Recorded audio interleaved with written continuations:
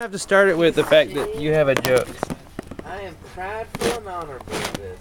All right, go ahead, Barham. Start it over, please. There were 3 cowboys, one from Wyoming, one from Kansas, and one from Texas. And they were sitting around talking about who was the toughest cowboy that there is.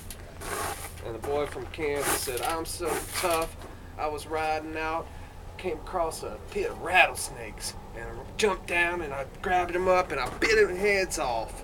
That's how tough I am." The boy from Wyoming said, "Oh, that ain't tough. I was riding out there and I went up and I caught a bull and wrestled that bull down all by myself, just by bare hands." The boy from Texas, he didn't say nothing. He just stood there slowly stirring the coals of the fire with his penis. How did that joke not come out any sooner, given the So, level of our are you saying that this giant steel rod is like my Did penis? you make that up, or did Pretty it remind much. you of it?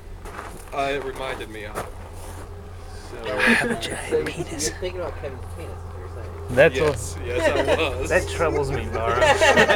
Particularly as we're in a bunk bed together. What about Wild Bill Hickok?